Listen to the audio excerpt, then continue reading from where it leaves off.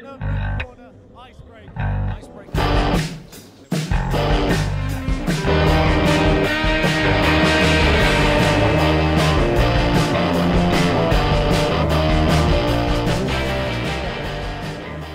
you watched the channel before, you'll probably be familiar with this, my 150g vertical spinner Revron, and if you're not, I've got a video covering 2 years of its development that you can watch here.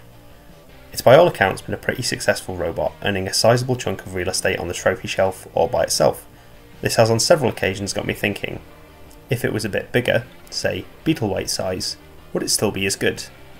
So today, let's talk about what it takes to scale an Antweight up to Beetleweight size, what works, what doesn't, and we'll cover some of the hard lessons I've learned trying this for the last few years. At this point, I'd also like to say thank you to Beetleweight for sponsoring this video and the latest version of the robot. I'll talk more about their services later on. But now we've got a couple of years of history to dig into.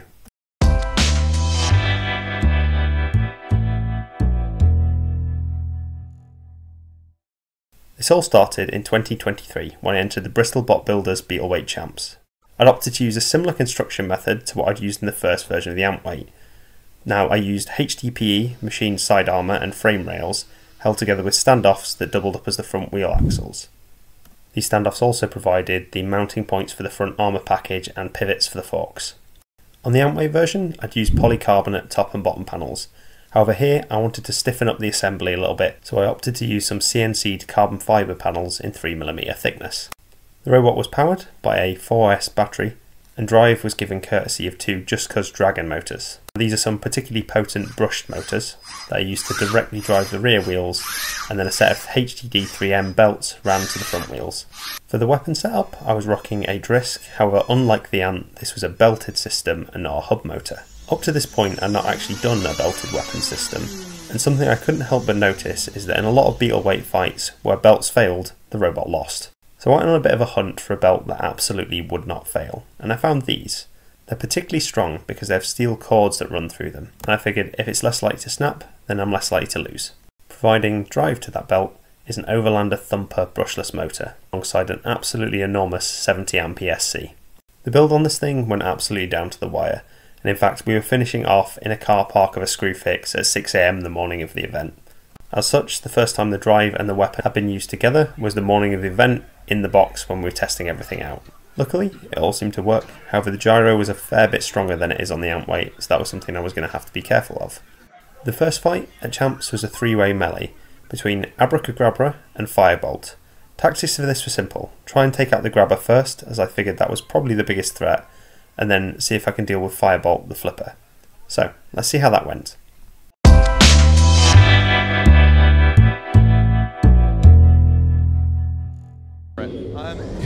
They're going for it already. In the blue corner, so there with the red one with the spinner, I believe that is Revron.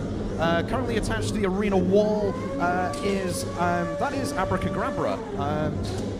Immediately taking a hit off of Revron. I love the googly eyes on the top. There's a bit of something has already come off. And Abracadabra there, very close to going into the Uta zone. The spinner's firing up and lifting it into the air.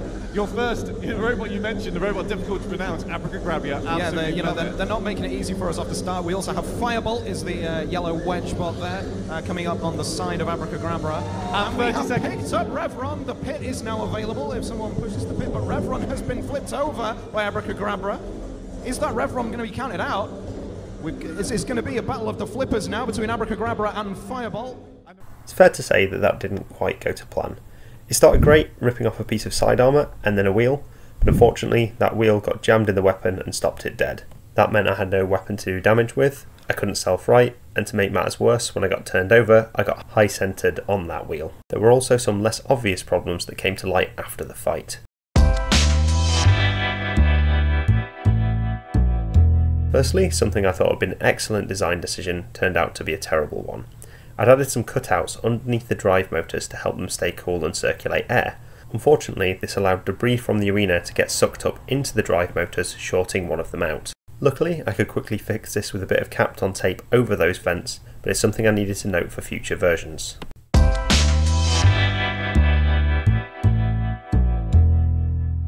The process of replacing this motor led me to problem number 2.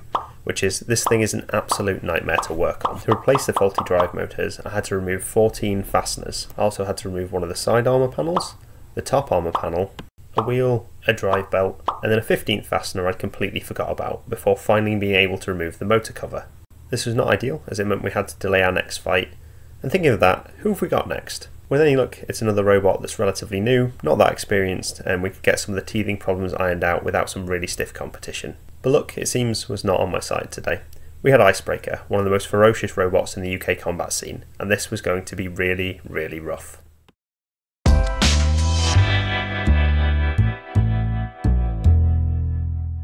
In the blue corner we have Revron, in the red corner, Icebreaker. Icebreaker was... I was about to say Icebreaker looked very threatening in its first fight, but the first thing it does in this fight is hit the ceiling. Well, Revron coming in and getting that perfect purchase, diving right under Icebreaker there as Icebreaker goes up into the air. Two absolutely massive weapons here. There will be sparks flying. And a brilliant dodge by Revron as Icebreaker goes into the wall.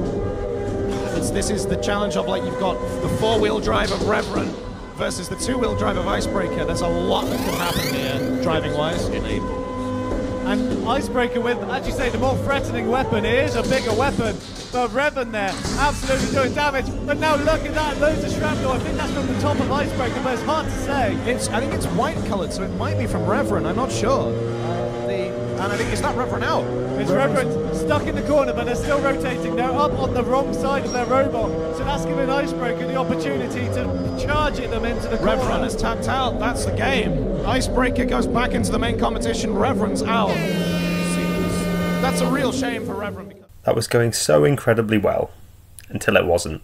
Initially, I was winning every interaction. The robot was roofing Icebreaker over and over.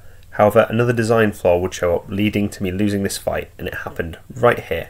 Now that might seem insignificant, but that one hit exposed a really stupid error I'd made. At some point, I decided it'd be better if the forks and wedgelets moved together, so I'd added standoffs between the two sets of forks and through the wedgelets.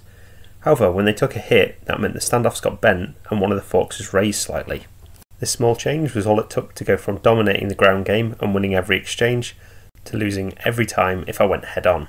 Unfortunately, going head on is exactly what I did, and that exposed another weakness. A couple of minutes ago, I said the following, and I found these.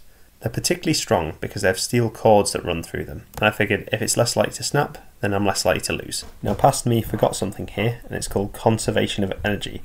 So in this fight, when the belt took a direct hit and stopped dead, instead of snapping, it reeled in the motor into the back of my weapon. This did a surprising amount of internal damage to the robot, and in fact was worse than the belt just snapping in the first place. So that was my first Beetleweight event. On paper things didn't look great, going 0 and 2, however in the last fight some real promise was shown. And still, we had a great day out, met some awesome people, and just had a fun time. Thanks to Mohit, Gage and Dan who came along with me for this one and helped work on the robot. Without them, it's unlikely it even got in the box in the first place.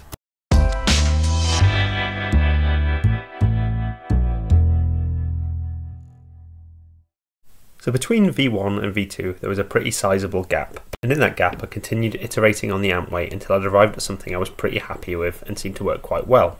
The plan here was fairly simple. Migrate across all of the changes from the Antweight to the new Beetle design and address some of the issues that had cropped up at Champs 2023. First off, the side armour is now TPU rather than HDPE, and it shares the same skirt design as the Antweight. The slope design is helpful for a couple of reasons. Firstly, it can help deflect impacts, making horizontal hits much more likely to glance off, and secondly, it makes the robot slightly wider and gives something to bear against when the robot gyros. This stops it from being prone to flipping over like we saw with V1. Next up, I'd moved away from the really durable belts I'd been running before to 4mm poly belt. Now this stuff is not really renowned for being super durable, but you can have a little bit more give in it and a little bit more slip. So I was hoping that extra compliance would stop the robot grenading itself if the belt did take a hit. And then finally, I'd mounted the weapon motor through the 12mm HDPE main rails. This should provide much better support than the original bracket that I'd used on V1. I'd swapped out the articulating wedgelet assemblies for a single fork, so that ultimately they shouldn't get bent up in the same way and start to lose the ground game. Aside from that, much of the rest of the robot stayed the same, with the same carbon fibre top and bottom panels, the same weapon and drive motors, and the same battery, and control electronics. I ran this design for one event, SCAR 3 Beetleweights in Sheffield. Unfortunately, I haven't got any video of this event, so you'll have to make do with some dramatic reconstructions.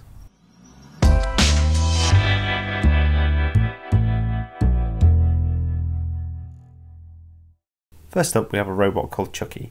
Chucky is a TPU based flipper. It's incredibly quick and incredibly competitive, having won quite a few competitions. Now unfortunately for me, this fight did not go particularly well. I got box rushed really hard before I really got time to get up to speed, flipped over, and at that point I realised the weapon belt was slipping. This meant I was unable to self-right, and the belt managed to cut its way through the weapon pulley, eventually reaching a set of bolts before cutting itself. So I lost by virtue of being stuck upside down. I replaced the now cut belt, retensioned the weapon pulley, and we were good to go for the second fight against the titanium wedge called O'Neill. This fight went much better, with me being able to get some good hits in. However, unfortunately the weapon belt also started to slip, and it also started to eat its way through the pulley. I did win this fight, however by the end of it I had a non-functional weapon system, and the drive belts had also started to slip. I'm starting to really dislike this poly belt stuff. The final fight of this tournament will be against a robot called Frenzy, an absolutely ferocious and beautifully built 6S 4-wheel drive vertical spinner. If the robot was functioning properly, this would be a tough fight. Unfortunately, the robot had eaten its only weapon pulley and had no spares, so as a result we were going into this one weaponless, which was only ever going to end one way. Still, I'd already learned the robot needed a redesign, so this was a really good chance to get some durability testing on the chassis, see what broke when it got absolutely punted around the box, and then I'd know for the next redesign. Revron took a few good hits in this one before ultimately being disabled as one of the rear wheels was ripped off and it landed on it when it came back down from the roof. A few interesting bits of damage from this was how badly the 3mm thick Hardox wedge I was running got bent, and also that one of the side armour retention bolts that runs through the chassis was ripped clean out. Now this was done with the nut still on the end of that bolt, so it actually ripped a chunk of chassis out with it. All in all, it was a pretty fun day out. The robot hadn't really done what I'd wanted it to, and it was clear that in trying to fix some previous design issues, I'd created some new ones. I had, however, managed to get my maiden win at Beetleweight, and I'd learned heaps that I could put into a future revision. The main lesson being that I'm using a hub motor and just avoiding weapon belts.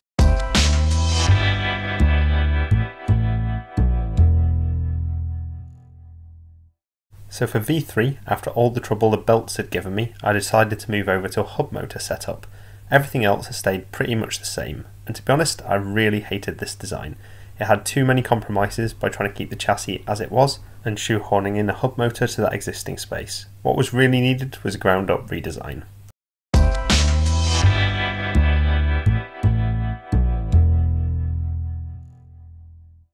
So now we arrive at the present day design, V4. The plan for this was simple.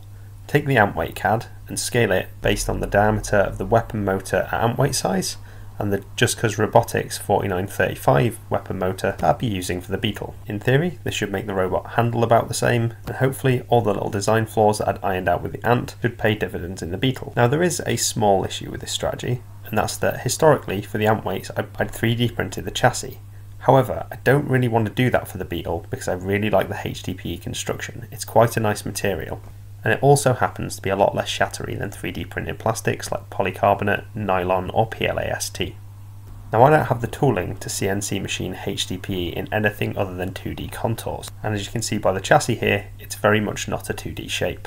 And that's where today's sponsor, Beetleweight, comes in. I simply dropped my CAD file, selected the material I wanted, in this case a custom material, and with their much more capable CNC machines, they're able to produce this absolutely gorgeous chassis. And the same goes for the titanium wedge, the titanium forks,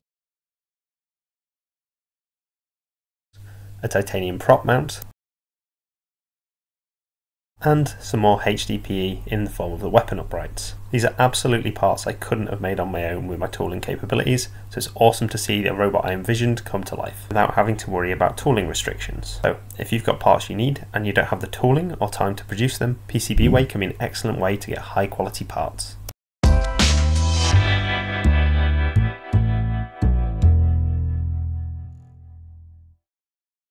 So, let's get this robot put together in time for the Bristol Bot Builders Champs 2025.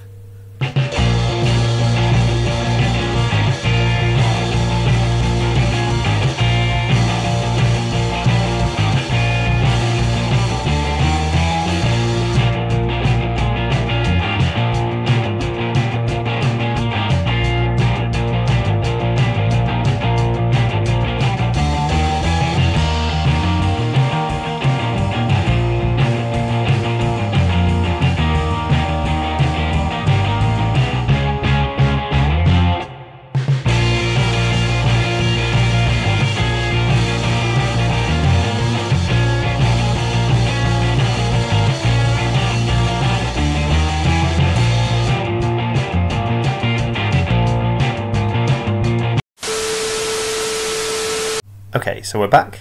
Everything's assembled after a little bit of technical difficulty, and the only thing I haven't done is put in the actual weapon. This is a dummy, so it has the motor, but there are no blades attached to that motor. I did this as a safety precaution as I was doing initial testing, and it turns out it was a really good idea because we have a fail-safe issue. Now for some reason, whenever I turn the robot or put the drive to full, the weapon spins up slightly, which is not safe. So I'll save you a lot of troubleshooting that happened over the next few days and just say I tried pretty much everything. Capacitors on all the motors, shielding all the signal wires, physically moving the ESCs away from the noisy drive motors, and absolutely none of it worked. What I ended up doing was replacing the nice 70 amp Pariah ESC that I had in there with a random no-brand ESC that I'd purchased for a different project. Now this was not ideal as I didn't really trust this thing, but at this point I didn't have a whole lot of choice. I hope that doesn't cause any issues. But anyway, that solved the fail-safing issue and the robot could drive without the weapon spinning up. So that means we should at least get in the box and be able to have some fights. So now everything's working safely, I can put the weapon blades back on and let's see what this thing can do in the test box.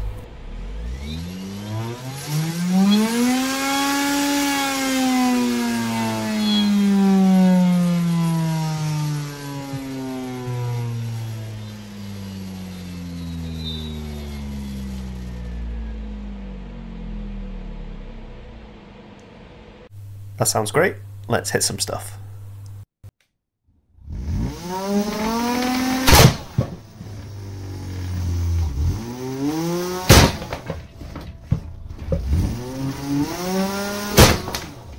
So yeah, that's pretty violent.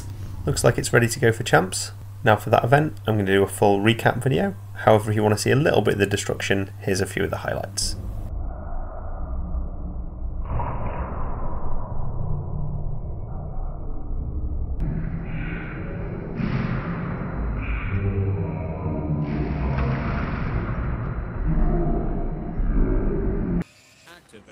There we have it there. Impressive in its second fight. And Perpetual, who has shown they don't need a weapon to win a control battle. Thank you for watching. If you want to watch more like this and see the follow-up video to this one, please subscribe to the channel. And if you like this video, please give it a like. Bye for now.